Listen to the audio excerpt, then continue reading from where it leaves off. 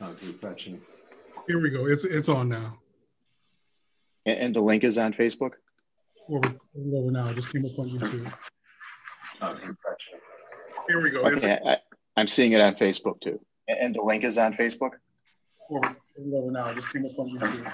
Yep, we're good to go. Here we go. Okay, I'm seeing it on Facebook too. All right, well, thank you very much, folks. We're working through some technical difficulties, but we are on top of the game with our IT department. They're making it work. I'm going to ask that if anyone is not speaking, that you go ahead and go on mute so we don't have any feedback. So let's start this thing over. We're going to do it right this time. Committee of the Whole meeting for October 20th, 2020 is hereby called to order. Clerk, I'm going to ask you to call the roll one more time just so everyone knows that all the aldermen are present. Yes, Mr. Mayor. Alderman Yamas. Here. Alderman Garza. Here. Alderman Masiacos. Here, present. Alderman Donnell. Here. Alderman Franco. Here. Alderman Seville. Here. Alderman Hart Burns. Here. Alderman Smith. Here. Alderman Bug. Here. Alderman Lafshay. Here. Alderman Jenkins. Here. Alderman O'Connor. Here. Mayor Irvin is present. On June 26, 2020, the governor of Illinois issued a statewide disaster declaration related to public health concerns. As head of this body, I've determined that an in-person meeting or meeting otherwise conducted in accordance with the Open Meeting Act is neither practical nor prudent because of the disaster. This meeting will be conducted by internet teleconference without the physical presence of a quorum. Prior to the commencement of this meeting, all members of this body were verified that they can see and hear one another. I further find that the physical presence of members of the public is not feasible at this meeting due to the disaster. And more specifically, the practical difficulties associated with accommodating the public in an accessible, hygienic location that allows for appropriate social distancing. Alternative arrangements have been made to allow the public to contemporaneously hear all discussions and roll call votes live on the city's official website, on Facebook, on YouTube, and via Zoom teleconference. Notice these arrangements have been given in accordance with the Open Meetings Act. The public may address this body consistent with the rules previously adopted and recorded and as adapted by mayoral order. I, Mayor Richard C. Urban, am physically present in our regular meeting location as those terms are defined by Resolution R20-124. All votes shall be conducted by roll call, and a verbatim record of this meeting shall be made and maintained in accordance with the Open Meetings Act. Is there a motion to approve the minutes of October? So move. There's been a motion made by Alderman Hart Burns, seconded by Alderman Garza. The clerk, please call the roll. Alderman Yamas. Yes. Alderman Garza. Yes. Alderman Masiacos. Yes. Alderman Donnell. Yes. Alderman Franco. Yes. Alderman Seville. Yes. Alderman Hart Burns. Yes. Alderman Smith. Yes. Alderman Bug. Yes. Alderman Lafshay. Yes. Alderman Jenkins. Yes. Alderman O'Connor. Yes. 12 ayes. All right. Madam Clerk, do we have any members of the public wishing to offer public comment? We do not, Mr. Mayor. Thank you very much. Let's move on to the next section of the agenda, the committee reports. Chairman Seville, can you give the Building, Zoning, and Economic Development Committee report, please? Yes, thank you, Mayor. The BZ&E Committee met October 14th, 2020. The first item on our agenda is 20-0554. This is an ordinance granting revisions to the special use permit for social service agencies, charitable organizations, health-related facilities, and similar uses when not operated for pecuniary profit use on property located at 680 South Street or South River Street. This is across the street from the current Hesed House on South River Street. So move. Because of the COVID-19 epidemic, they've had to change their spacing requirements and didn't have enough space for beds for people that needed to sleep there. And so the space across the street will allow emergency housing and overnight sleeping to the tune of 165 extra beds, which they desperately need. Consent. With no objection. With no objection, this item will go on consent. Consent? Okay. The next two items are related. 20-0587 is a resolution requesting approval of a final plat for lots 1B and 3 of West Ridge Corporate Center, re-subdivision phase 3 located at 801 Bilter Road. And the second one is 20-0589, a resolution requesting approval of a final plan revision for lots 1B and 3 of West Ridge Corporate Center re-subdivision phase 3, located 801 Bilter Road, for a warehouse distribution and storage services use. So they need an expansion of parking. They're looking to build 50 extra semi truck parking stalls. They have to go actually into the retention area, so they'll be building a retention wall and add some really nice landscaping and improvements. Consent. Consent. No objections. This item will go on consent. Consent on both, okay. And then lastly, Mayor, 20-0632, an ordinance amending 020-028, granting additional time for compliance of the special use for a cannabis dispensing facility at 35 North Broadway. That was granted on April 28th, 2020. The reason for this request, because of the delays in COVID-19 and processing through the state of Illinois, their request. So they're requesting that we give them another 6 months until next year. Alderman Bug. Yeah, thank you, Mr. Mayor. If staff could, in looking at this, of course, it's very timely as the ceremony we had this morning, but if another entity came in that already had all of their approvals from the state and wanted to go into the downtown area, would they be prohibited? I mean, we're leaving this open for them for a year and no one else can go into that? Yeah, I can answer that. Tracy Basic with the Planning and Zoning Division. Yeah, if we did extend this for the 6 months, the 1.5 mile regulation would still be in place. So it would not allow another cannabis dispensing facility to apply for special use in the downtown. Right now, at this point, they haven't awarded the licenses. We don't know when the governor is gonna award the licenses. So at this point, I'm not even sure that the extension for the 6 months is going to affect any other dispensing facility.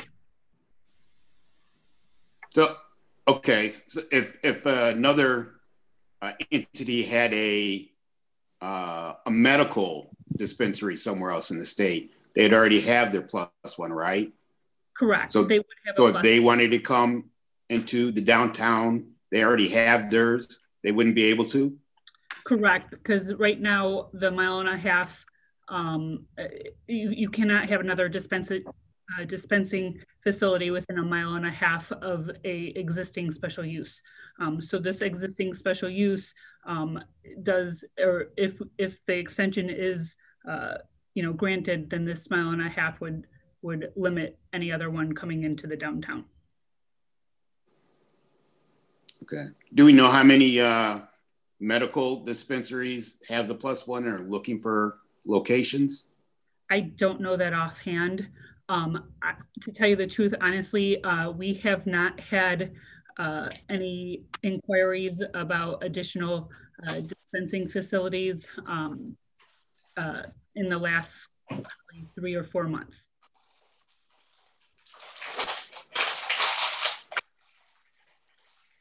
Tracy, I have a question. If we could just put this on unfinished, I would be happy with that.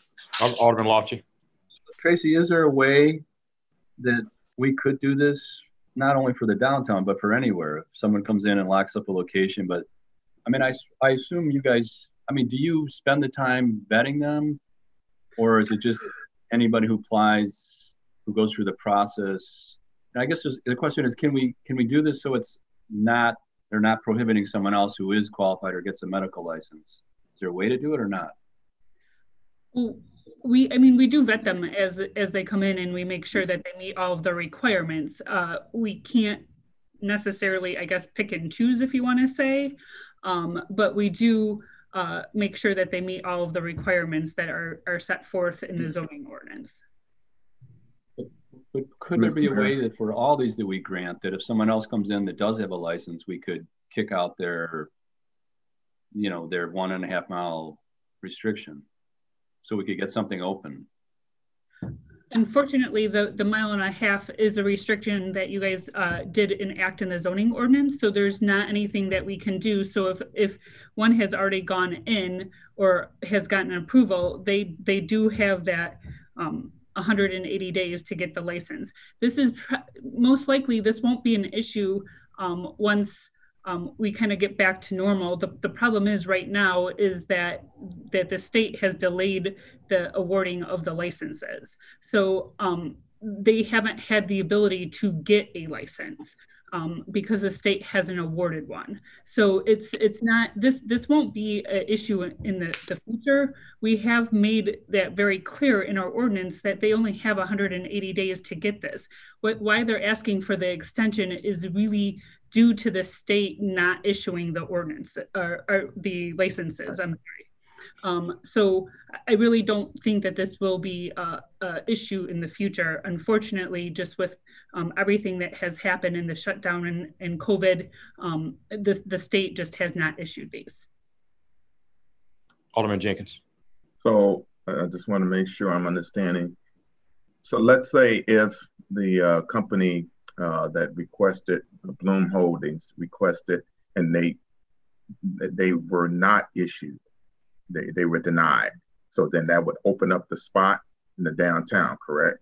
Yeah, it would be extended to basically until April 28th, 2021 to get a license. If they did not get a license, this the special use would be terminated basically, and then it would open it up again to have another one come in and be able to get a license in the downtown area. Okay, thank you. This will go on finished. Okay, that's the report from BZ&E, Mayor. Thank you very much. Chairman O'Connor, can you give the Finance Committee report, please? Yes, sir. Item 20-0399, a resolution authorizing Trotsky Investigative Polygraph, Inc. as the provider for services of pre-employment polygraph assessments continued through December 31st, 2020. This is a situation where we had contracted with them. They're going to go over the $25,000 limit by reason of some additional work by the end of the year, so we have to authorize it at this point.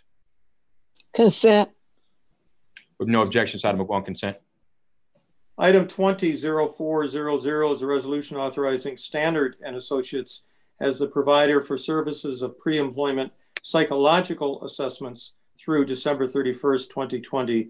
This is the same condition in regard to these assessments. Consent. We're going to go over the 25,000. With no objections, item will go on consent. All right, thank you.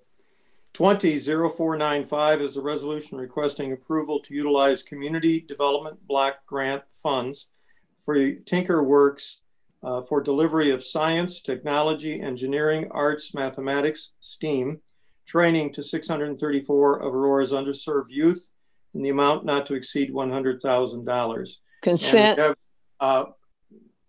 We have Mr. Begas on the line. I'm not sure if Dr. Holloway is, if they want to give some additional comments on this. I think everybody received a pretty extensive amount of information in regard to this particular program.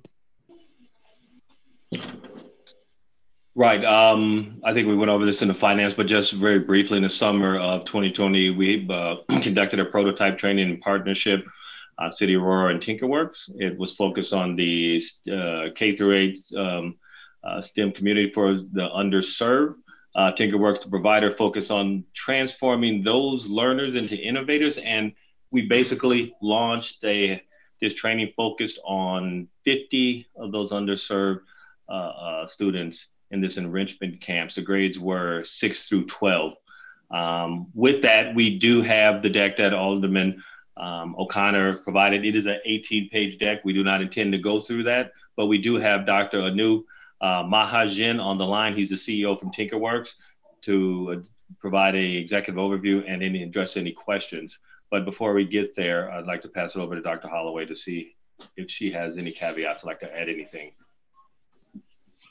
Thank you, Michael. So what we're asking for is the utilization of community development block grant funds to support the continuation of this program that's going to now allow for many other young people to be able to participate. We have received approval of the use of CDBG funds from HUD. So now what the next step will be the moving forward of a substantial amendment approval to City Council as well. So I think at that point, we can listen to the TinkerWorks expert unless there's some questions related to CDBG.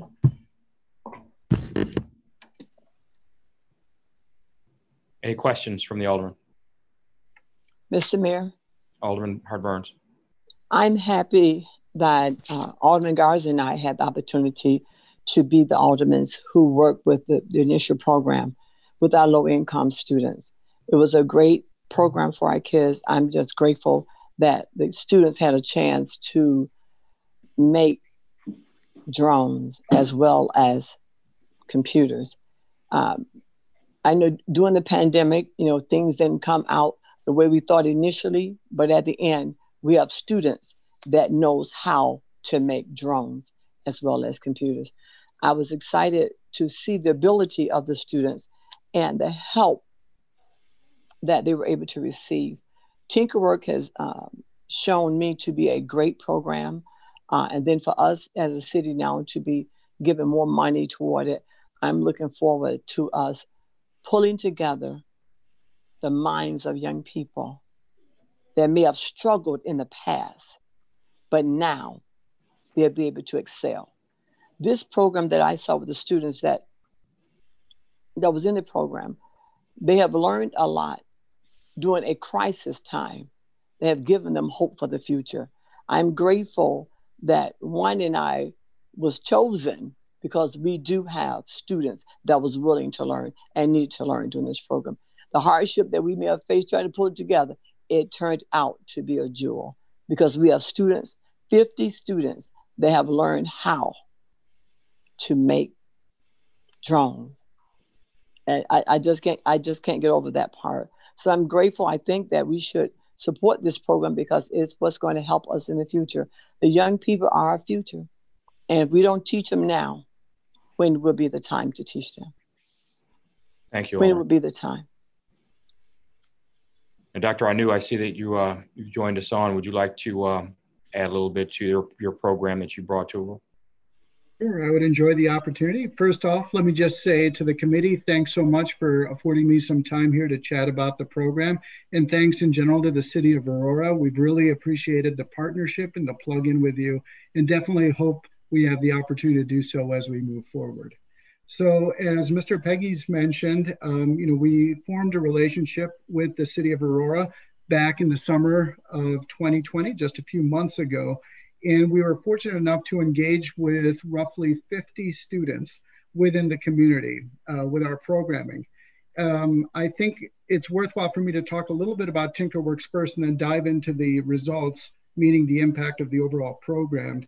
As a company, our focus is very simple. We are a K-8 STEM education company that focuses on transforming learners to innovators. So our fundamental thesis is that schools do a wonderful job of providing knowledge around key subject matters to children, but because of a variety of constraints, these children don't have the opportunity to really apply those learnings, thereby deepening the impact of the learning. And that's really where we step in. Think of us as the application arm to schools. And what we do, quite simply, is we pose challenges to children to solve, problems for the kids to solve. And what we do through the use of our curriculum and through our kits is work with these children who then create tangible and physical solutions to these problems. So it's not paper-based solutions. They're actually physically creating something, tangibly creating something. And the best part is at the end of the day, they get to take it home. So when they learn that at the onset, they are very vested in the program. And that's, as Alderman Hart-Burns, thanks so much for the warm words. But that's one of the primary reasons that we see such high engagement levels, simply because the children get to immerse themselves in creating something and then taking them home. So if I now start diving into some of the projects that we did with the City of Aurora, We worked on 2 projects this summer with the children. One was focused on electronic forms of artwork, bringing artwork to life that the children designed. And secondly, around robots and drones. We posed for the older kids, those in grades 3rd through 6th. They were able to put together robots that they built, they wired up, and then they coded to bring to life in the form of lights, sounds, and motion. Overall, I have to emphasize it was a really wonderful and innovative collaboration, I would have to say, because this was at the peak of COVID, as we all know. So the way we work together with the city of Aurora is we did not have our instructors on site with the children. Instead, there was a classroom that the children were gathered in. There was a person from Aurora who was supporting the delivery of our projects, meaning someone who was supporting the children as they made their way through the curriculum. And then the way it worked is there was a screen at the front of the room. Using the wonderful technology of Zoom, our lead instructor was zoomed into that screen and was working hand in hand with that on-site representative to guide the kids through the products. It was really wonderful to see how the kids took to it. So through that delivery, we had some wonderful outcomes that resulted. To measure these actual outcomes, what we did is we provided children in the program pre-surveys as well as post-surveys. These surveys, in addition to grabbing key demographic information regarding ethnicity, regarding age, regarding a whole host of different items, also focused on measuring the children's desire and happiness in learning about coding, computer coding, desire to build, also their happiness and their desire to learn about certain subjects. So if I may, if we go over to, yeah, this is a perfect page here. I'm not going to go through the entire deck. I promise you there's a lot of statistics here, but I want to highlight just really 5 key things that came about through the outcomes here. First of all, one of the key points we wanted to emphasize in terms of success metrics going into it is we wanted to ensure we had a diverse population of students here. If you take a look at the middle graph here, what you will see is that 44% of the participants were Black/African American, and roughly 9% were Hispanic or Latino. So we're looking at 53% of the overall population being Black, African American, or Latino itself. So I think it's fantastic to see that. Similarly, we also saw that the participants within the program, again, this was targeted to children from 1st to 6th grade. By and large, 75% of that population were aged 9 to 12. So really the sweet spot. For what it's worth, as we move forward, I think there is opportunity to engage with perhaps some of the older children, more so in 7th and 8th grade, things of that nature. But again, this was focused on 1st through 6th grade. So overall bottom line here from that first outcome, diverse population targets were achieved. Secondly, in terms of the overall interest in science and technology, this graph I actually do want to take a moment to show you. Mr. Peggies, would you mind? I think you have control. Can you go down a couple of slides? I'll tell you, keep going. Keep going. Yep, keep going. Keep going. Keep going. Another one. And I think one more. This is it. All right, so what we did, and again, I realize that there's a lot of bars and numbers here, but let me just tell you a little bit about the question we asked these children. Before they started the TinkerWorks camp, we asked them a very simple question. How do you feel about the following subjects? And you can see on the bottom there, we asked about art, music, technology, math, science, ELA, PE, and social studies. And then what we did is we had them run through the camp and we asked them that same question. Without any means of influence, literally, it was just given to them. The kids responded without us interacting with them. And so what you can see is for areas of art, math, ELA, PE, and social studies, for the most part, it remained relatively constant. But what I'll guide your eyes towards is the increase in enjoyment around technology, math, and science. To me, this was quite a revelation. I mean, we're always talking about as educators, as community members, trying to figure out how best to spark an interest in science, mathematics, technology. And what we saw here just through this relatively small sample size in the summer is that we were able to achieve that. So I just wanted to pause and share that one slide with you as well. Then also, no need to really talk about other slides. I'll just highlight the couple of remaining outcomes that I wanted to showcase to you. Going into the program, based on the responses by the children, they had a strong desire around creating and building items. They said that, hey, there's a couple of things we really want to do. We would love to build something. We would love to code something up.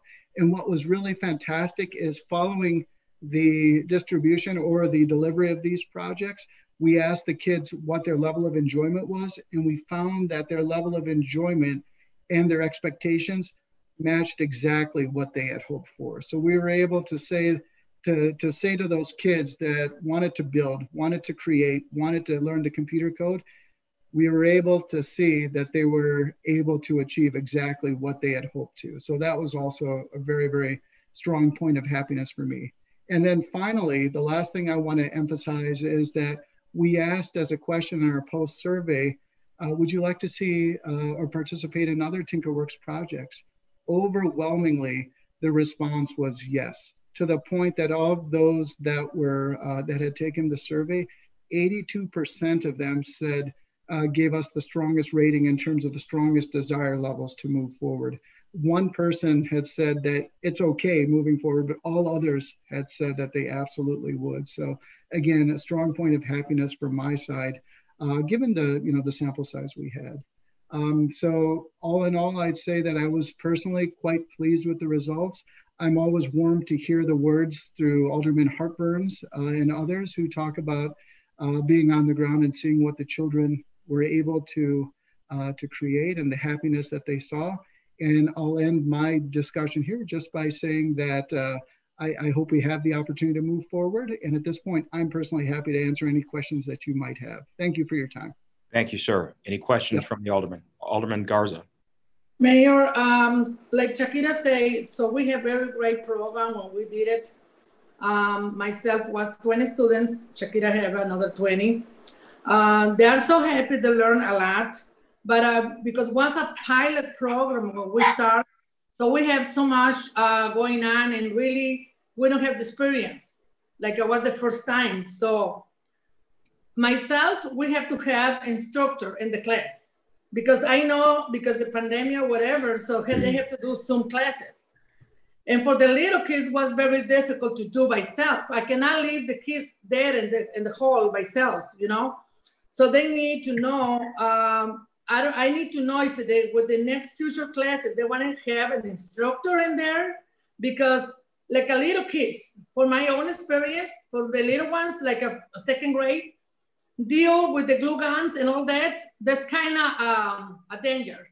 So I think they need somebody watching these small kids. So this is my question. So they want to send an instructor or we have to pay again, like our funds to pay the instructor? Well, Alderman Garza, we'll manage that with community services. Simon Rodriguez has been actually assigned to this. So he's going to be facilitating us for the community services aspect. And that was mentioned during the finance committee, which you weren't there for that. So we actually have that managed internally.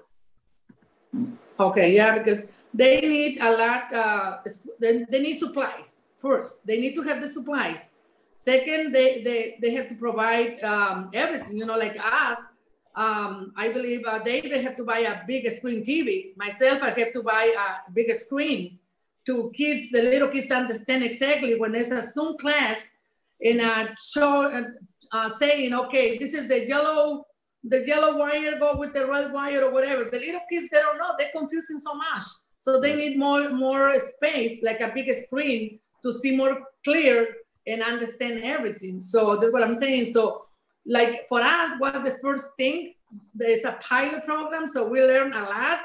But in the end, the kids are so happy. They learn a lot, and they are so happy to make the robots and all that. But was a learning experience for me, like an alderman, and I believe Shakira's too. But I hope now they facilitate more with the new kids. Is my question. Well, I mean, that's why community services is now involved. And as you mentioned, it was a prototype. We had to work out some bugs, right? It was during the middle of COVID, so we had to navigate it and adjust. But overall, as I think everyone can agree, the results actually prove themselves. But we will work out those peripheral things to make sure that we have more support and facilitation. And that's why Simon and community services will be involved. That's good. Yeah, because when you are with us in the Sierra Hall, you see 2 people there helping the little kids was enough with 2. Because to me it was very danger. Leave the kids with the glue gun and deal with the glue gun. To me was very, I'm afraid to that, you know. So that's why we need somebody watching these kids, what they're doing. Okay. Alderman Jenkins.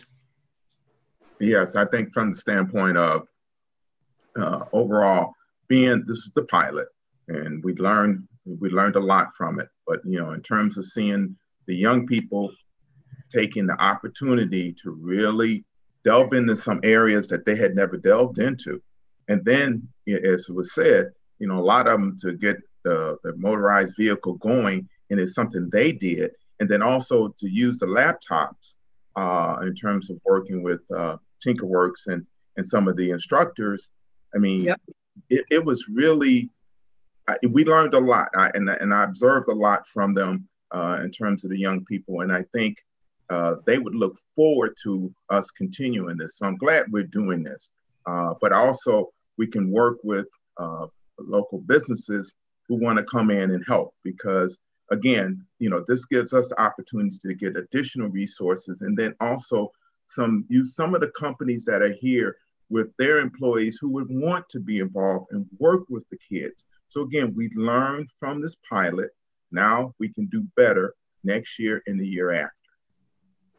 Alderman Hart-Burns. Mr. Mayor, it was a great pilot program. I feel honored that Mike had called and asked about it, and then for Alderman Garza to pull in. Yeah, there might have been things that we had to do, but the biggest student was Sherman himself. That's why he's talking so good. He was able to see firsthand how to pull those little red and green and wires together. Look, okay, I got mine. Mine was the fastest.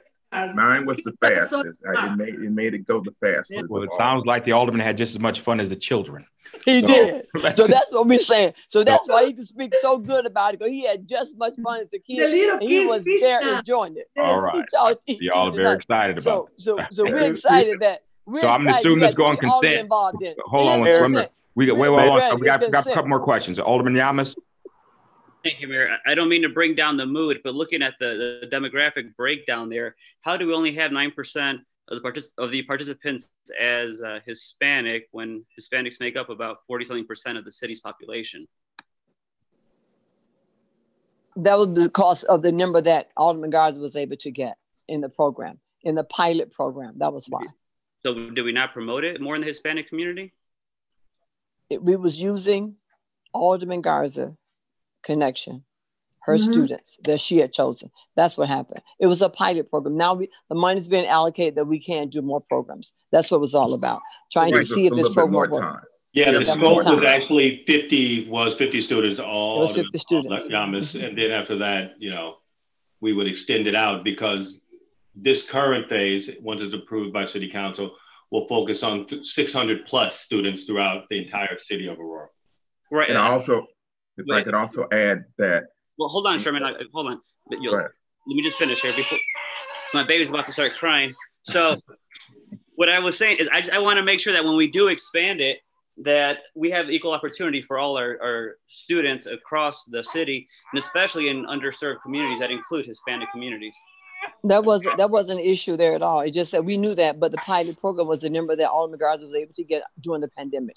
So you also have to remember this was just right at the heart or start of the pandemic. So there were some points in there where we were kind of debating whether we were going to do it or not. At all, right? You know, so I think Alderman Allen is just saying, let's just make sure when we start this new program that we send it across the board, make it equality for everybody. I don't think that's I would like to just add, Very well noted. And one of the reasons that Simon is brought on board is to help with the broader outreach for the program to ensure that youth services connections with other youth serving organizations, with the school districts and the schools that will be appropriate for recruitment will be part of that process.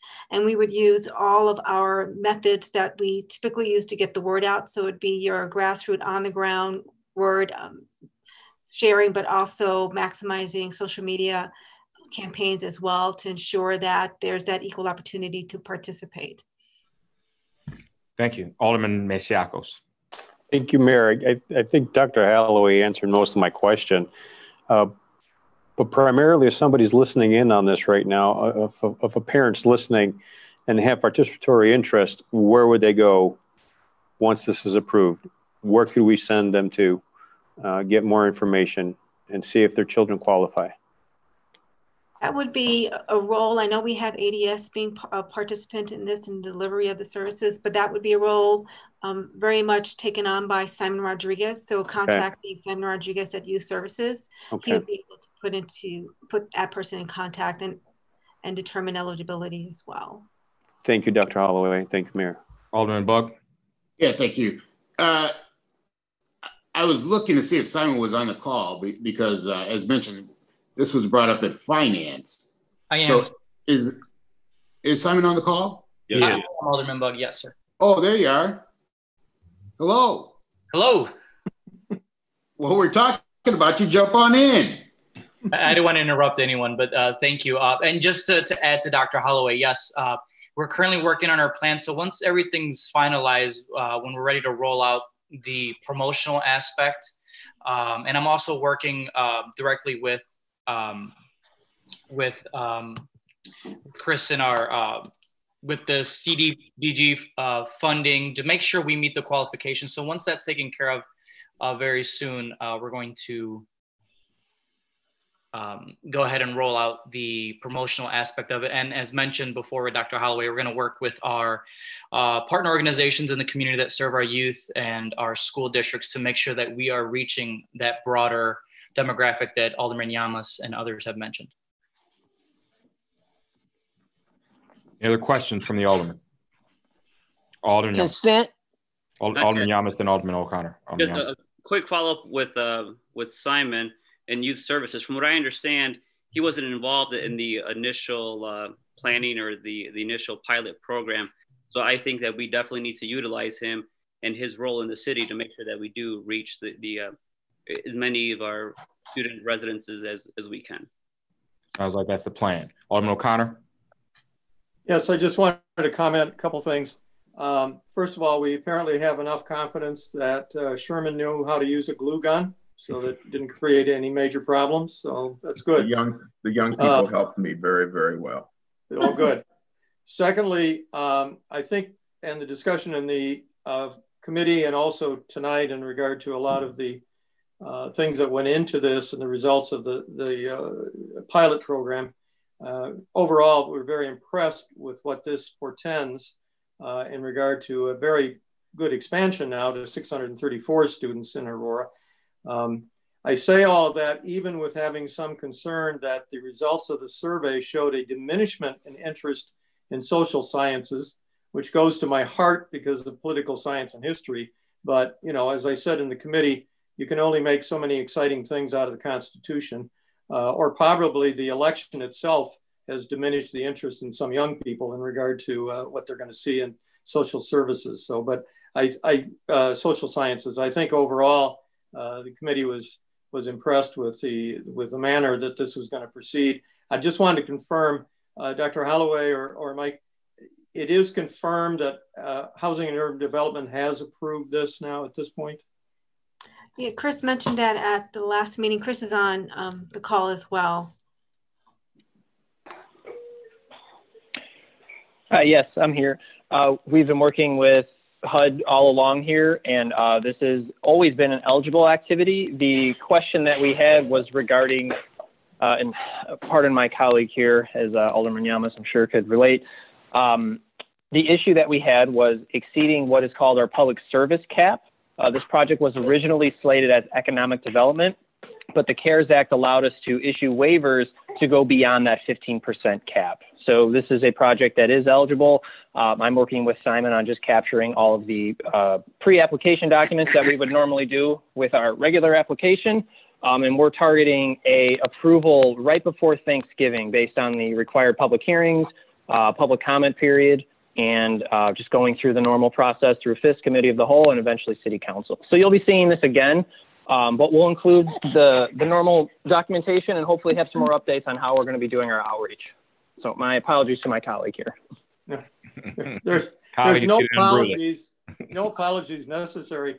Zoom brings to the screen real life, and maybe you and Alderman Yamas ought to get together because you share responsibilities. So absolutely no apologies needed. So with no objection or no any further questions, hold on, Ms. Piggies. Yeah, and just one thing, a follow-up for Alderman O'Connor had asked. We need to make a revision on the invoice to take out the facilitation cost. I sent a message to Ratu, who is part of the Tinkerwork staff, to separate that out and to send a separate invoice for the facilitation services for that $4,900. And I'll make sure that's attached to the resolution going forward. And I'll send it over. Thank you very much. No objections on consent. All right. Next item is 20-0578, resolution authorizing the purchase of one Zoll X Series cardiac monitor defibrillator and accessories using the Silver Cross Purchasing Cooperative in the amount of $28,718.22 from the Aurora Fire, for the Aurora Fire. This is a continuation of our program of equipping the engines with the monitor and the defibrillator. That's great.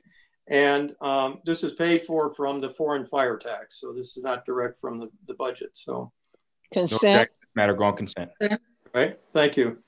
20-0599 is a resolution authorizing the execution of sales tax reimbursement agreement with Lindsay Windows Illinois LLC. And I think consent. Mr. Debo is on the line. If you want to add anything to what you provide in the information.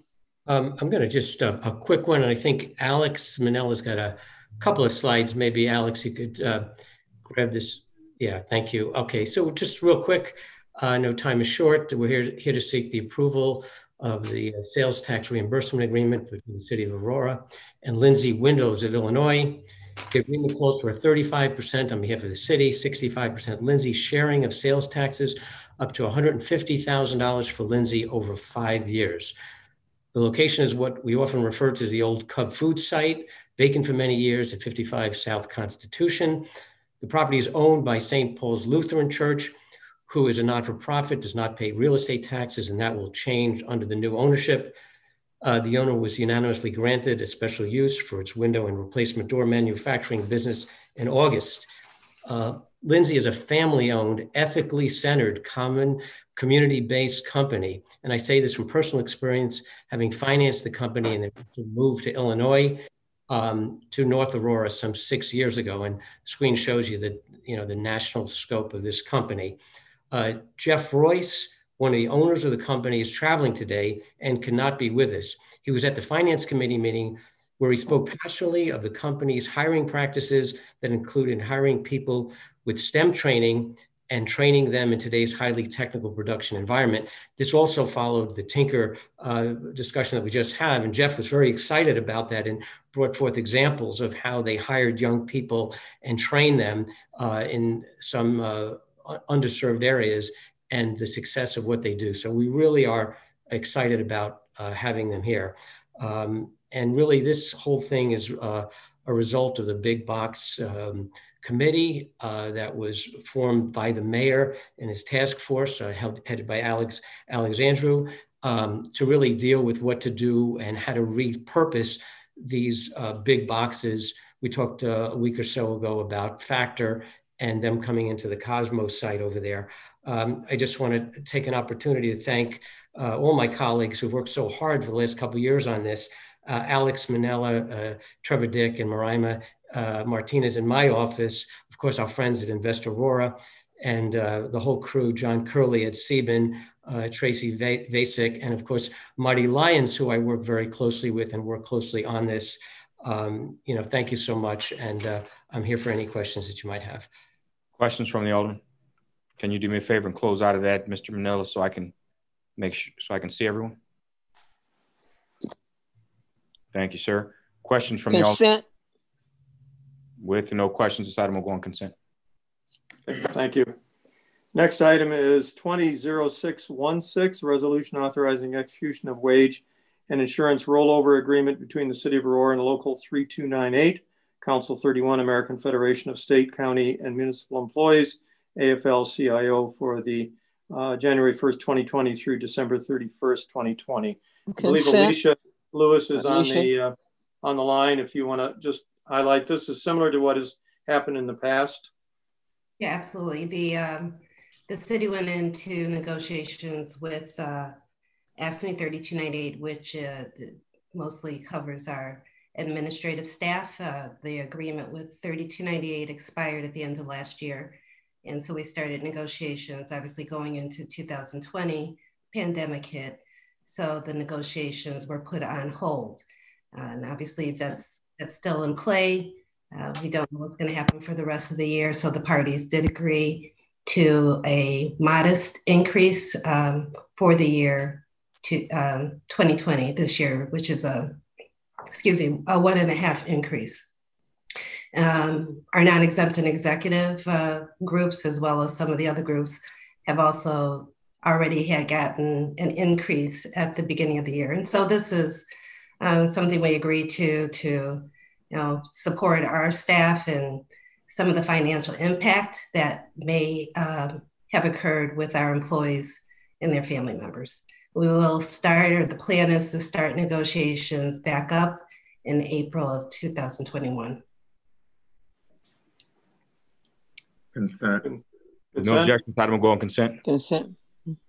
20-0617, a resolution authorizing execution of a rollover agreement between the City of Aurora and Local 1514, Council 31, American Federation of State, County, and Municipal Employees, AFL-CIO. This is in the same area here and also done in the past. This is dealing specifically with the Local 1514. Consent. Consent. No objection, item will go on consent. 20-0620, the public hearing regarding the creation of the proposed Fox Valley Mall Area Tax Increment Finance District. This is part of the procedure. A public hearing is required. It would be held on October 27th next week at the council meeting, so this would have to be put on unfinished. Unfinished. All right, item 20-0622, resolution authorizing the mayor to permit the city staff to apply for an Illinois Transportation Enhancement Program, or called ITEP grant, for the Montgomery Road multi-use plan extension from Middlebury Drive to Illinois Route 59, to extend that plan from Middlebury to 59 and to reserve local funding share for both engineering and construction if the grant is awarded to the city. There is a plan for this, but we are working on getting the money through this ITEP program. Consent. All right. The next item, the next three items came out of the discussion in the Finance Committee in regard to compensation. The first one, 20-0659, is the ordinance setting the... Chairman, before you start any of the conversation concerning compensation, especially as it concerns the mayor, I'm going to hand it over to you, take over as Mayor Pro Tem, and I will recuse myself from any conversations concerning that, as I don't want to give the impression that, I support it and I could benefit from them if for some reason I get reelected, and if I don't, that I would cause the next individual not to get fair compensation. So I will just, I'm going to turn off my camera and let you take over for those conversation for the pay, okay? All right, fine. Thank you. 20-0659 is the ordinance setting the compensation of the alderman elected in and after 2021 in accordance with the Illinois Municipal Code and Local Government Officer Compensation Act. So this was a discussion in the committee. It related back to 4 years ago in regard to the discussion that was had at that time over what was an appropriate and logical and reasonable progress in regard to compensation for aldermen. It was pointed out by a member of the committee, some of whom served on the special committee 4 years ago, that there was a desire at the time and still in mind among a number of the aldermen to continue trying to make changes in regard to the alderman's salary to keep it current and not fall terribly behind. And there was a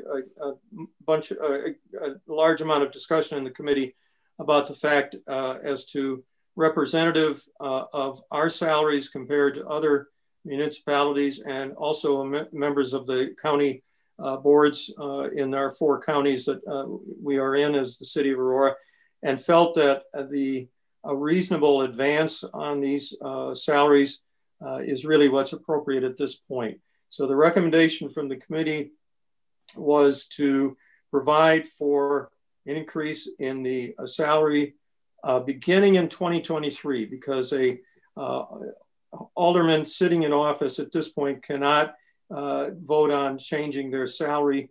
So we have 6 aldermen that would apply if it took place in 2021. So it has to go to 2023, which is the system that we have had in place for many years, if you notice, every time we change. So the recommendation was to begin 2023 at a 3% increase each sequence, and resulting in the last time it's done in a 5% increase in order to keep these numbers moving forward at that point. So let any of the committee members who had the discussion in regard to that, if they want to add anything to this at this point. Mayor Pro Tem, I do have some concerns over this this ordinance, and I would ask this item be put on unfinished. Okay. Any other questions or comments, Alderman Lashy? Yeah, I also agree. I don't think that. I mean, it's too bad that we have to do this every 4 years. I don't know if there's any way around that. Maybe we can figure that out. But I'd say right now, with what's going on in the world, people are hurting. Now it's not a good time to give ourselves a raise. I don't think it's a good time. So I wouldn't be supporting this. That's all. All right. Thank you, Alderman Bug. Yeah, just for clarification in our discussions, and Alderman O'Connor plainly stated, at least for the aldermen, these numbers are for 2023. So there was a lot of response and reply that these numbers would be enacted now or in the near future. And that's just not the case. These numbers are for 3 years from now. That's when they begin. So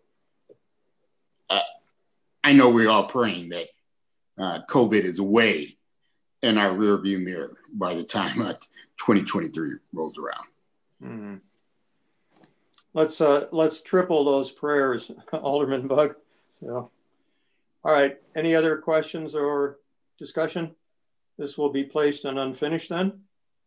The next item is 20-0661.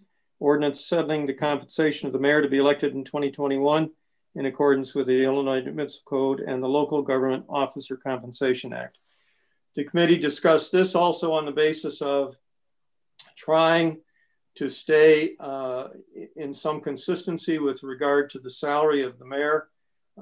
Again, discussed 4 years ago as to what was appropriate to try to keep this moving forward. If you compare the salary of the city of Aurora, second largest city, and considering a $350 million budget and a $1 billion potential capital situation over the years, we are less or at the same rate as many of the municipalities, and simply behind in many other categories. So the discussion again in regard to trying to stay on course here and not fall behind greatly was to go ahead and make the recommendation for the increase of the salary beginning in 2021. This one is not fixed on the fact that some aldermen would obviously be voting on their own salary. Beginning in 2021 at a 2.5% increase for each of the first 3 years and a 5% increase in the final year. Again, on the rationale, a little bit taking up from what Alderman Bug said, that we hope by 2025 that life will become a lot more stable in regard to this, so that again, we do not fall greatly behind in regard to a compensation situation. I assume this will be placed on unfinished. Obviously, give everybody the opportunity to speak on this. Are there any questions or items to discuss on this from the committee, from the council itself? Alderman Franco. Yeah, I'd just like to say, as we hashed this out at the Finance Committee, we looked at comparisons, and I think we made the one comparison that there are a number of towns that are smaller than us, population-wise, where they have a city manager making in the range of $200,000 plus that does the job of our mayor. In addition, they have what they call a weak mayor, more of a ceremonial person that in the range of 25 to 30,000. So the compensation for those two that do the job of our mayor is about $240,000. So our mayor making $158,000 doing that job, obviously for comparison sakes, fairly underpaid. So this is this was personally my rationale for promoting this, that, you know, if we want to have fair compensation, attract the best individuals, I think we need to keep up relatively close with these other towns and municipalities that are doing this. So that was what I was looking at when we were doing this, because, you know, you want to compare apples to apples. And if we do that, we are way above for the amount of people we have, but yet our mayor is way underpaid compared to. So that's what I was looking at. This was why I was in support of this, because we certainly are behind. This proposal won't get the mayor to that spot, but at least it's a move in the right direction to try to get him a little bit closer to what the compensation should be for the work that he performs. Okay. Any Alderman Lashby? Yeah, I looked at your chart that the Finance Committee studied on their special meeting on October 8th, and I see that the other two full-time mayors in Rockford and Springfield make about 20% less. So I think that our mayor is adequately paid, and I think that I don't agree with, although I appreciate Alderman Frankel's argument, we have a chief management officer and a CFO. So I don't know that you can add together a village managers, or, you know, that a village manager, I don't know that argument makes sense. So anyway, I don't support the increase for the same reasons I said before. Is the timing is, there's too many people that are hurting. So that's all. All right, thank you. Any other questions or discussion? This will be placed on unfinished. Unfinished. The last item is 20-0662, an ordinance amending sections 2-38, 2-59, and 2-60 of the Code of Ordinances, City of Aurora. I'm going to ask Mr. Veenstra to come in on this discussion. This was, we initially approached this and everything in one ordinance, but it made sense to break apart, obviously, decision-making in regard to the mayor and to the alderman, but also we needed to do a little bit of, as I think Mr. Veenstra will refer to, not legally, but a little cleanup and a little bit of clarification in regard to language. So Mr. Veenstra, if you'd explain this one. Thank you, Mr. Mayor. Members of the committee, what we're looking at doing with this is ordinarily what's contained in the city code are reflections of ordinances or expressions of the city council, things which are more of a permanent nature.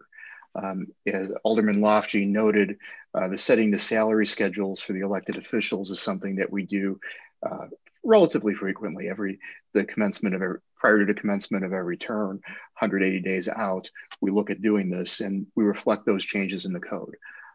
Our suggestion would be removing those from the city code, but continuing to codify them continuing to maintain them in the ordinances as we propose this time, so that every time that there's a change in the salary, it didn't require adjusting the city code and potentially engaging the codifier to make those changes. There's certainly nothing wrong with doing it the way we're doing it. There's nothing incorrect about doing it the way that we propose.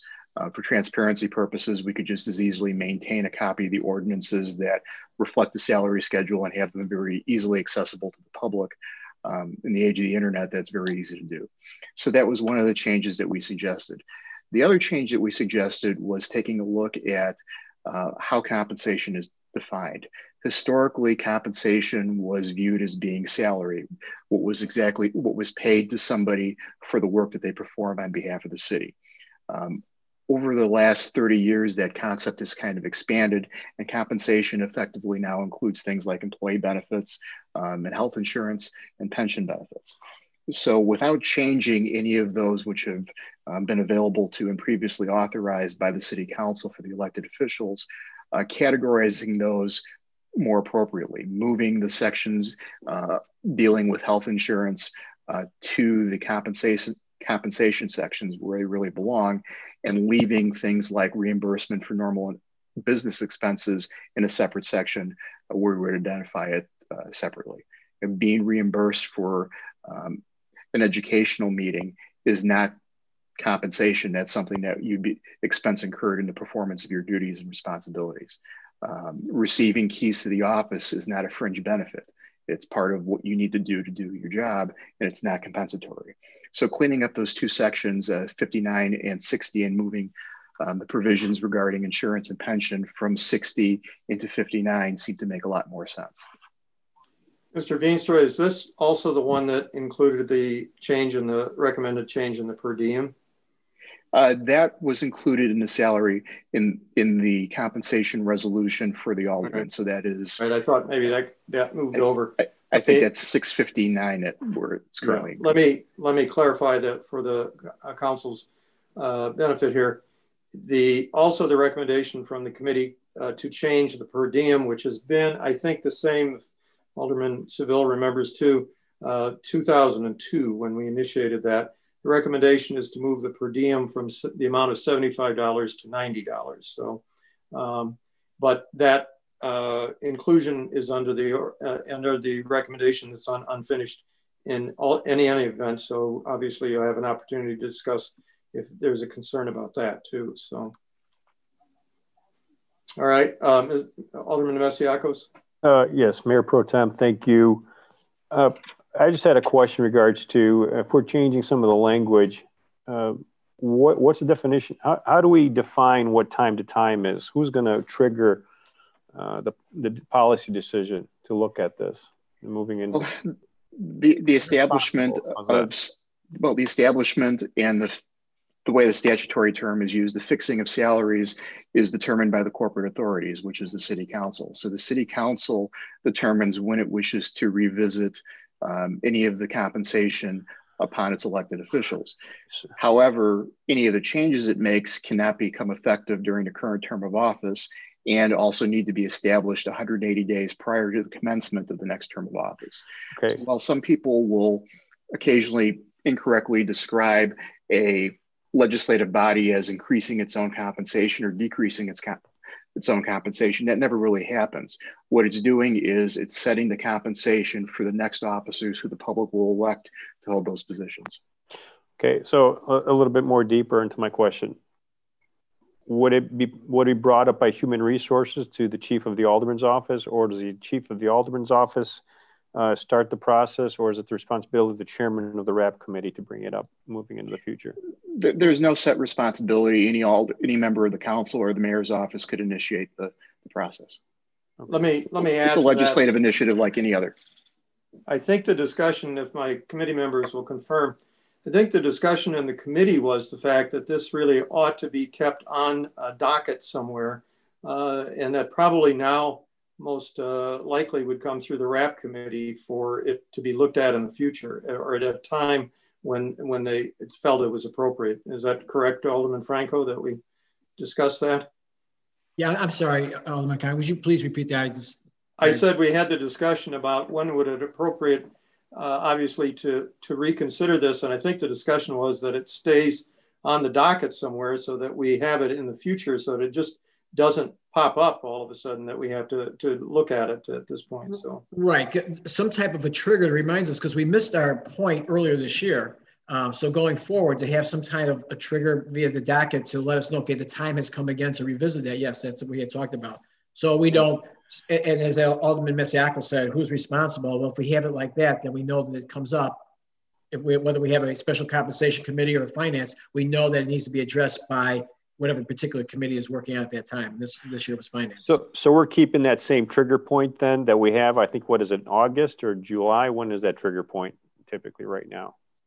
As we know, the proposal does not include a trigger point encoded in the ordinance, and I would recommend against having a codified anything that would be perceived as being a deadline or a cutoff date. The cutoff date that the council has is 180 days prior to commencement of the term. Now, if we internally decide that these compensation decisions should be made year and a half ahead of time, for example, in the summer of 2 summers preceding an election, that could be something that we develop internally, and we set that on a calendar to do it that way. I wouldn't, however, put it into the city code. Sometimes that can lead to the perception that the city is imposing its own deadline and a restriction on the city council's ability to set the compensation in a manner authorized by statute.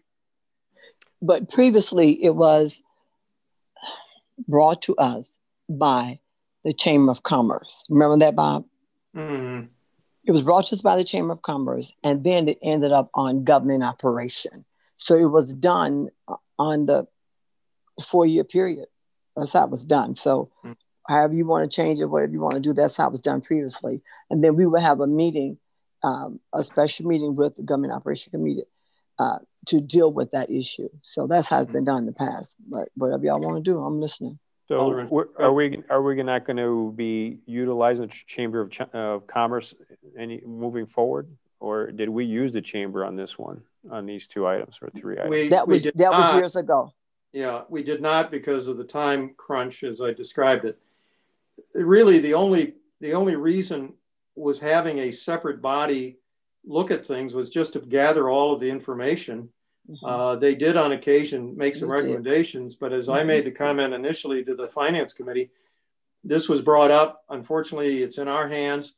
We're going to make the final decision anyway. So I think at this point, we can certainly in the future, or the council in the future can go out and have an independent body do a lot of the research, whether it's the chamber or whoever it may be, League of Women Voters can do all the research.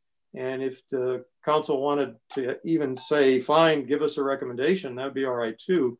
But eventually it's going to come back into one committee or the other. This time it's in finance, and in the future, as I say, it might be more appropriately discussed initially in the RAP committee with some coordination with the Finance Committee. But and I don't think that there's going to be any proposals probably coming forward in the next 2 or 4 years. We're trying to set this at this point so that it would be a case of just making sure that we have a system that tells us in the summer of 2024 or whenever it is, got to look at this again and got to bring it up and make the decision as to how do we want best to approach it at that point.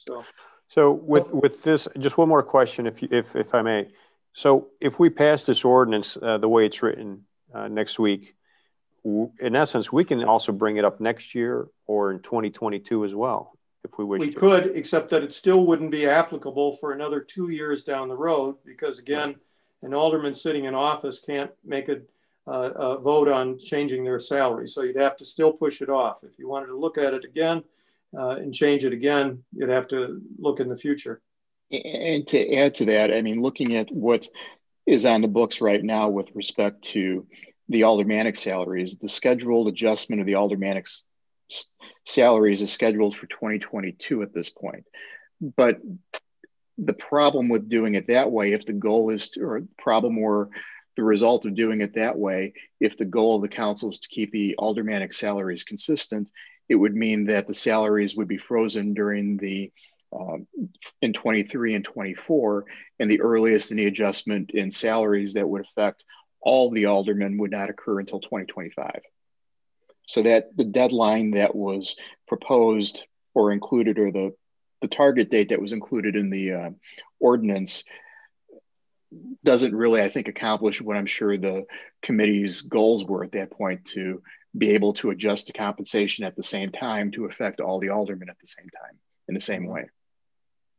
I think that's well stated, Mr. Veenstra.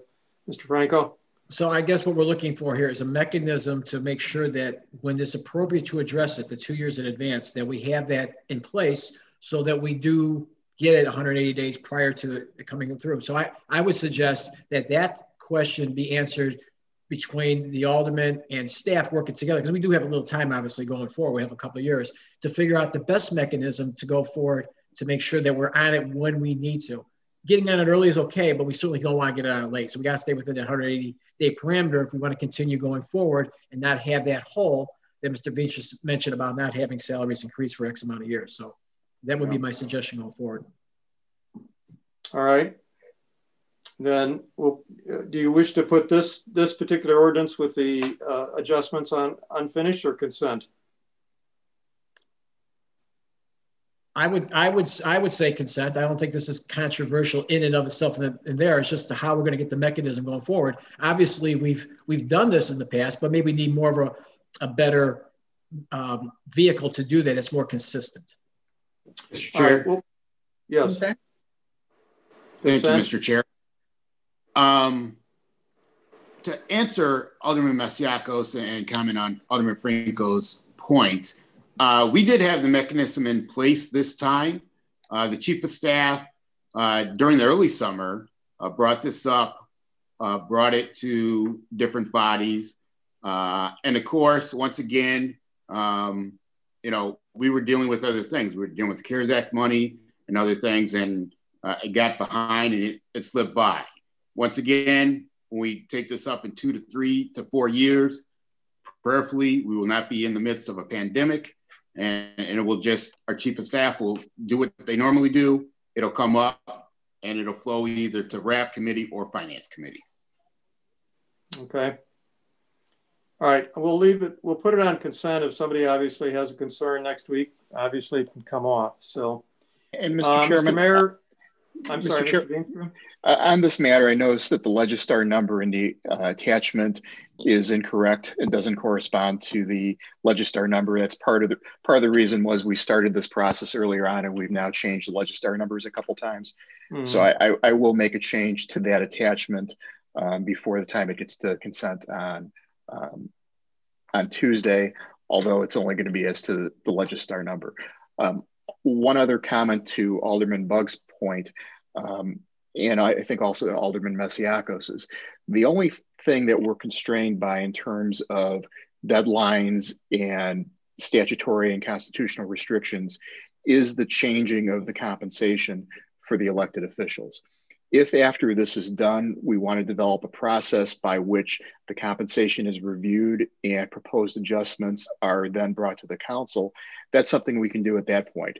There's no reason we can't establish a structure at some point in the future that governs how the council does what it's doing right now in establishing and fixing the salaries. That we can do at any point. The only thing that we can't do is change the compensation midterm or within 180 days of an election, or the start of the new term, rather. All right. Okay, that's something to be pursued at that point. So, all right, Mr. Mayor, if you're on the line and can hear me. Yes, sir. Okay, we are done with those issues. I will say two things in regard to them. Number one, I appreciate the council discussion. They voted to increase the Mayor Pro Tem salary by 200% for the next Mayor Pro Tem. And since it starts at 0, it's going to be 0. So we're fine. We're all right. And secondly, I can tell you that this kind of discussion on this kind of topic, I've seen more color put into my face than I've had. I've been pretty white looking. So now there's a little red there. And I don't even have to argue too much one way or the other. So it's not going to affect me. So back to you, Mr. Mayor. That's all the Finance Committee had. Thank you, kind sir. Chairman Hart-Burns, can you give the Public Health, Safety, and Transportation Committee report, please? Sure. Thank you, Mr. Mayor. The Public Health and Safety and Transportation Committee met on Tuesday, October the 13th, and we had one item. An item is 20-0628, and it's a resolution establishing the maximum number of Class B on-site consumption license unofficially related to the application from NH3 Enterprise, Inc., Pentello, Garro, and Beef to be located in 1515 Butterfield Road in Aurora. That can go on consent. All right. Consent. And that concludes Public Health and Safety and Transportation, Mr. Mayor. Thank you much. Chairman Garza, can you give the Infrastructure and Technology Committee report, please? Yes. INT, we get together on Monday, October 12th, and the only item we have is a 20-0621, a resolution accepting the improvements and waiving the maintenance security for Quality Tool Inc. parking lot improvements on 727. Consent. That's all we have, Mayor. All right. Thank you very much. Chairman Franco, can you give the Rules Administration Procedure Committee report, please? Yes, Mr. Mayor. So I just have a couple updates. We had a special RAP committee meeting last week to address the hiring of the chief of staff position in the Alderman's office. And at that meeting, we had a recommendation made for the chief of staff position. The process for hiring that person has been started. And our goal was to have this all completed by early next week. So we have an official announcement shortly thereafter. But as things have changed today somewhat, that with the potential hiring freeze, that whole process is put on hold. But as soon as we get the go ahead, we will continue the process. We're right in the middle of it right now. So that's where we're at with that. And then the other thing that we were talking about is at the last meeting, residency for public safety officials. So we had met a number of times with various people from the community, the police unions, Attorney Janet Murphy, about the process, about the pros and cons of requiring that, utilizing it for negotiations. So right now, we are in the process of preparing a memo to submit to the mayor's office with a recommendation from the committee and how to address the issue based on those people and their recommendations on this topic. And we should have a final version of our recommendation ready to go at the next RAP meeting. So that'll be in about 2 weeks. We'll have that recommendation submitted to the mayor's office. That's all I have from the RAP committee. Thank you, kind sir. That concludes the committee reports. Let's go on to the mayoral report, the mayor's report before we do the Alderman's Corner, which will be Alderman Mike Seville today. All right. First of all, I'm sure, as Alderman Franco just pointed out, the news that we have heard that a number of our counties have been forced to participate in mitigations for COVID-19, meaning we were in phase 4. Now we're kind of stepping back toward phase 3, and that covers our counties of DuPage, Kane, and Will, all in one day. So these mitigation requirements will take place this Friday. And as you see right in front of us, the mitigation requirements state that all bars have to be closed at 11 p.m. and may reopen no earlier than 6 a.m. the following day. However, there will be no indoor service. No indoor service. And we're just talking about bars for now. So that means if a bar cannot offer outdoor seating that complies with the governor's orders, that bar will be closed. All bar patrons should be seated at tables outside. No ordering, seating, or congregating at the bar. Bar stools should be removed. Tables should be 6 feet apart. No standing, congregating indoors and outdoors while waiting for a table or exiting. No dancing or standing indoors. Reservations required for each party. And again, this is only for outdoor service. No seating of multiple parties at one table for this outdoor service. Now for restaurants, all restaurants closed at 11 p.m. and may open no earlier than 6 a.m. the following day. However, that will be no indoor service. I'll say this again for restaurants, that each restaurant must have outdoor seating that complies with the governor's orders and our health department. And tables should be 6 feet apart, no standing or congregating indoors or outdoors while waiting for a table or exiting the restaurant. Reservations required for each party, no seating of multiple parties at one table again. And that's only for outdoor. There will be no indoor service for restaurants. Now, as far as social meetings, because we understand by watching the news and hearing our health departments, medical officials talking, that the bars and restaurants may not necessarily be the reason why, or may not be the only reason why our positivity rate is increasing in all of our major counties in Aurora. It may be because of some of these social gatherings that we have, birthday parties, house parties, any weddings, funerals. Now, because of the new mitigation requirements, it has to go back to the limit of less of 25 people or 25% of the overall room capacity. So no more than 25 people, but it could be less than that if it's only 25% of the overall room capacity, both indoor and outdoor. No party buses. Gaming and casinos will close at 11 p.m.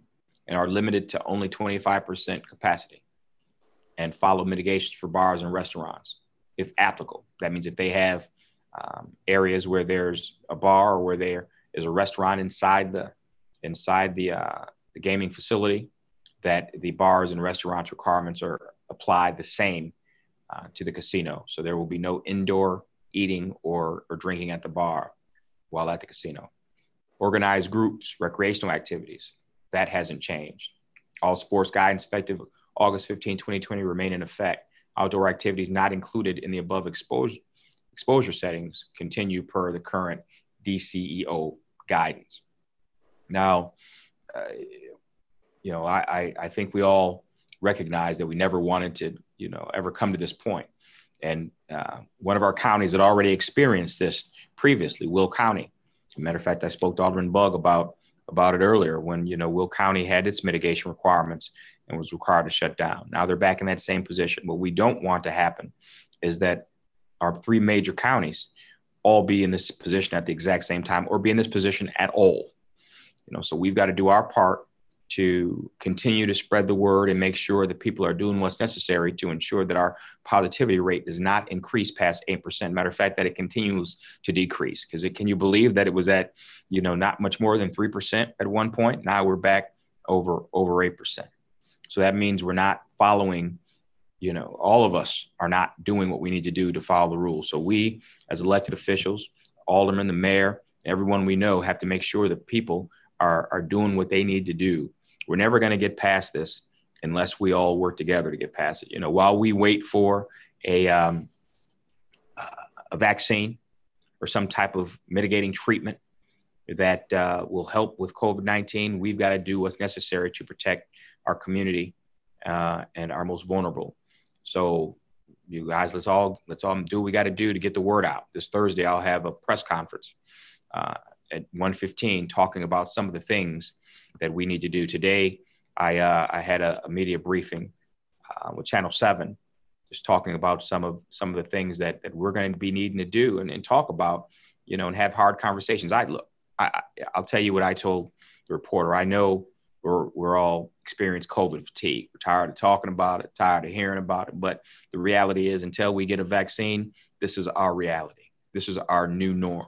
And to make sure that we don't have to take these steps backwards, to do these mitigating requirements, we've got to continually push forward and make sure that our people, all of our residents in our community, are following these simple rules, consistently washing our hands and using hand sanitizer, staying 6 feet apart from each other, even family members at gatherings, inside of your family homes, making sure that when we do go out in public that we wear masks, and wear masks whenever we talk to someone that we don't live in the same household with. Simple things that we do to ensure that, I know it sounds simple, and again, I know we have COVID fatigue, and this is, a hindrance, and we're tired of dealing with it, but we got to do this if we don't want to end up back in the situation where we're all inside the house, twiddling our thumbs, wondering when we're going to be able to get out and live normal lives.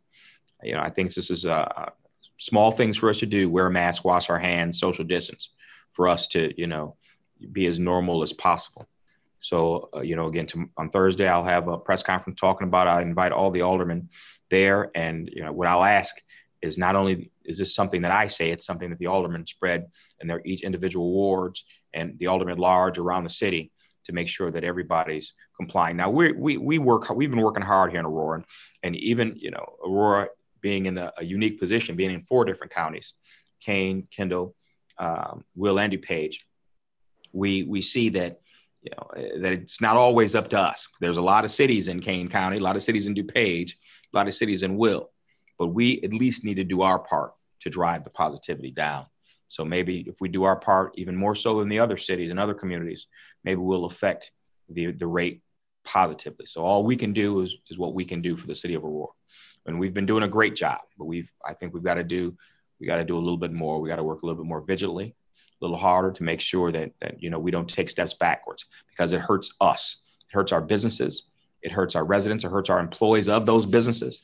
I've talked to, restaurant owners that say that if they shut down again, which they're going to be forced to, that, they may just think about staying closed the whole winter and coming back in the spring, maybe after we get a vaccine, or some of them not opening at all. We can't have that. So let's just do our part to make sure that we can protect, our own, protect our businesses, protect our community, protect the city of Aurora. Does anybody got any questions on that before I go to the next issue? Alderman Franco. Well, I don't know. Is the next issue going to be how it affects us financially, budget-wise, or? No. Okay, so I guess that would be we're gonna talk about that another day. Okay, so we're not going to get into that tonight? No, not tonight. Okay, all right.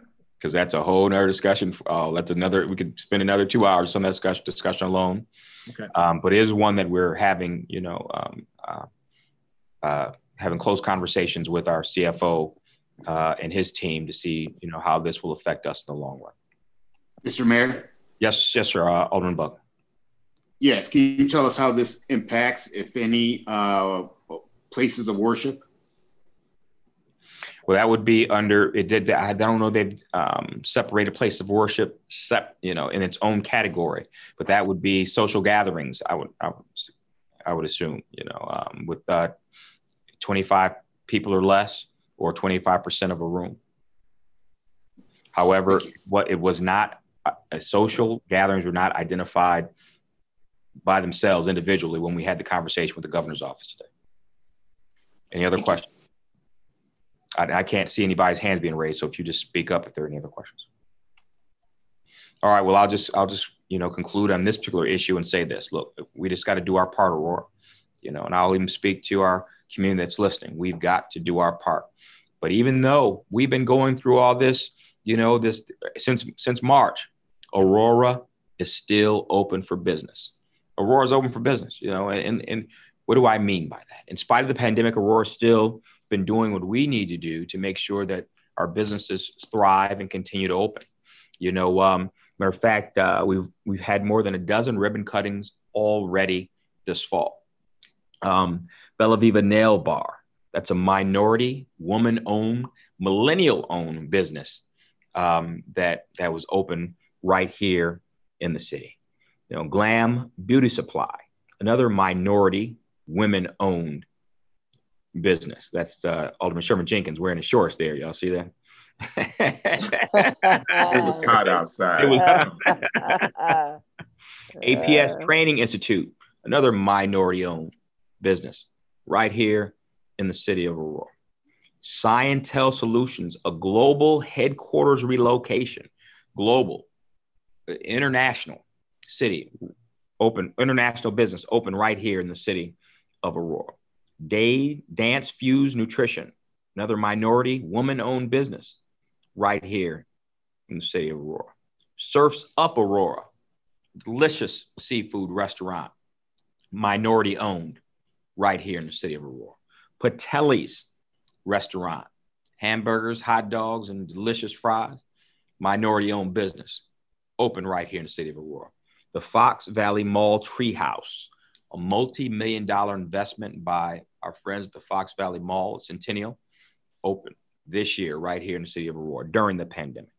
Restore Aurora on the far west side, right next to Old Cosmopolitan, opening right here, in the city of Aurora. Monday Music Garden, partnership with Aurora Downtown. We still are trying to make sure our open spaces are beautiful and accessible. And we open that right here in Aurora Downtown. Talented 10th Social Services, a minority woman-owned business right here in the city of Aurora.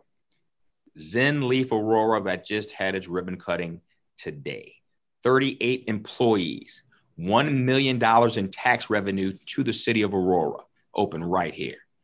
And there's even more to come next week.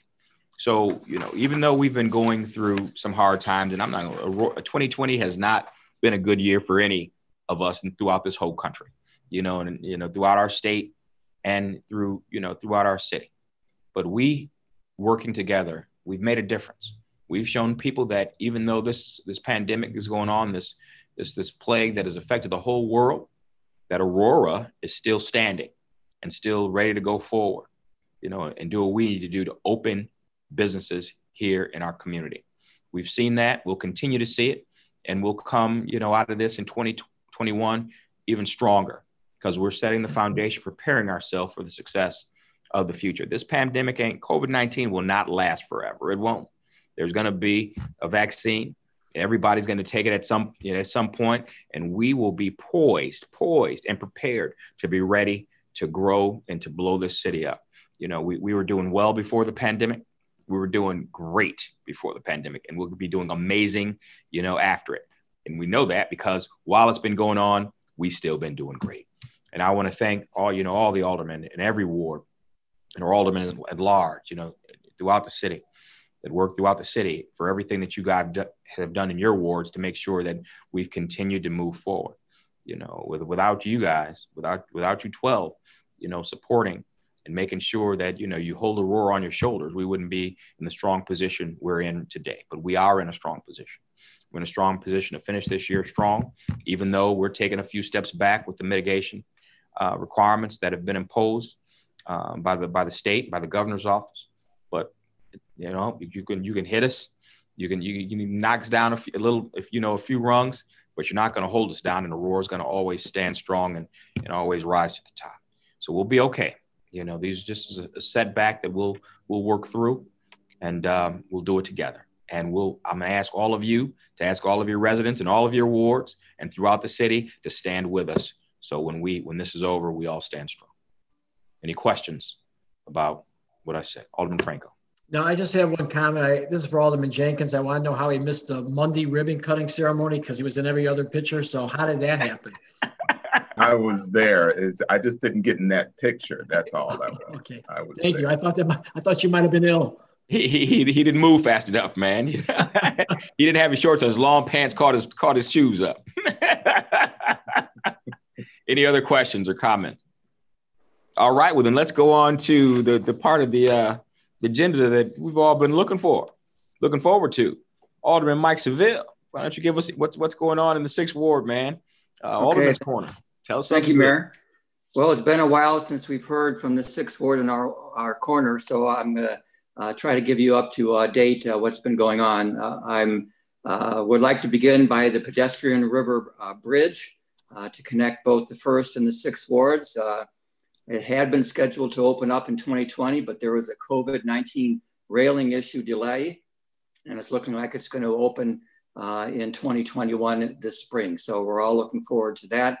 That's going to be great. My constituents are looking forward to walking across the river and using the public transportation center, as well as our beautiful concert park as well. So Charlie's Creamery is moving forward with their 2nd phase, which is the wine bar in the basement. That's currently proceeding. The Keystone building used on Stope to be rehabbed and redeveloped. The Hobbs building is moving forward after a little bit of a delay because of COVID-19 financing issues, but they are moving forward, and there will be a total of 31 rental units on the upper floors. Draft Urban, which is locating in the formerly Oswald's Photo Shop on Stope, combining with the vacant corner lot for outdoor seating, is moving forward. That building has been vacant for quite some time. And we all know that the former school district building is proceeding. In fact, all the units above the rentals have been leased up. Other economic development in my ward, as you know, El Jefe's opened up on Lake Street. McDonald's had some issues. They built a new building. There was a fire. They had to demolish it. They worked with the city to get a new site plan. And the end result is probably one of the best looking McDonald's in the city, with increased setbacks, landscaping, and we're going to have a pedestrian link from Lake Street to the bike trail down there by the river. The former bleachery down below Lake Street is being turned into what is called the Keelings Foundation Veterans Training and Job Placement Center. And the coffee place and retail center the City Council approved earlier in the year is moving forward. There is some delaying on that. That was the former Long John Silver's on Lake Street next to White Castle. Other issues and improvements in the 6th Ward since the last Alderman's Corner. The 6th Ward has been instrumental in funding the summer camp programs every year at Randall and West Monomoy. We had to pause that, of course, because of the pandemic, but we're looking to resume that in 2021, as well as the Khan Academy, the after school learning in partnership with At-Risk Mentoring and David Smith. Recently, the Sixth Ward gave a grant to the At-Risk Mentoring for the Mobile Tech Center to help with educating and using technology to help our youth. Very excited about that. We did have partnership with the library and sending the bookmobiles to Blackhawk Park, Randall West Monomoy area, and Arrowwood Park. But again, we had to pause that and hope to resume that again because of the pandemic in 2021. And Marie Wilkinson Garden and Marie Wilkinson Food Pantry, I'm very proud of. The food pantry is now, after a successful 5 years, expanding their garden. They currently have a new lease that's been drafted by our legal department for another 5 years with an expansion, not quite doubling in space. This area would be south of their current garden and north of the current well station near the corner of New Haven and Highland Avenue. This will open up new land for planting for the 21 season, as I mentioned. And I just want to mention that prior to this year, the largest amount of harvest of vegetables that that garden produced was just 1,000 pounds. Well, they not only doubled it this year, they've tripled it. They're harvesting, as of this morning, 3,257 pounds of food that's going to their clientele that come to their food pantry, which I think is very, very significant. Also, the pantry has installed in our garden, and Judd Lofty knows about the garden because he's planted a plot there with Suzanne. They've installed solar panels. They're hosting garden events like luncheons, meetings, religious studies, and educational events. So it's really a wonderful opportunity to learn about gardening for the community and also to see the good work that the volunteers are doing. They're doing a great job. And in fact, this Sunday, they're hosting a fall festival and giving away pumpkins to people. So kudos to all they're doing out there.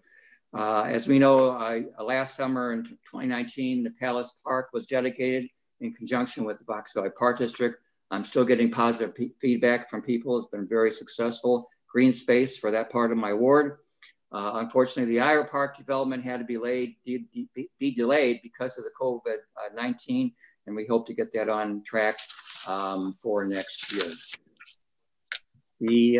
There was a neighborhood planning initiative plan for Monomoy and Randall area, and the townhomes and the condos, Ivy Glen, Autumnwood Apartments, Victory Court, and the like. But unfortunately, once again, because of the pandemic, we've had to delay that and put it on hold, but we hope to have that ready to go for next year. And because of the pandemic, we did originally schedule a junk and trash drop-off pickup program, but it was thought that maybe we should do another alternative type program. So the ward sponsored a junk and trash sticker program for the 6th Ward.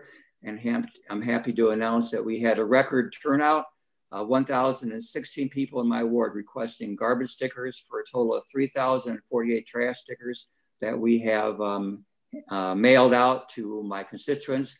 So I like to say that we're feng shuiing the 6th Ward this summer and this fall. So very exciting for people to clean out their items and their belongings and stuff that they just have not been able to get rid of up until now. Recently, the 6th Ward donated $15,000 to the School District 129 for the 3 new parks, school parks in my ward, for the Wally Smith Playground at Hill School, the Smith School Playground that was just dedicated a couple weeks ago, and the Hope Wall School Playground that's going to be dedicated soon.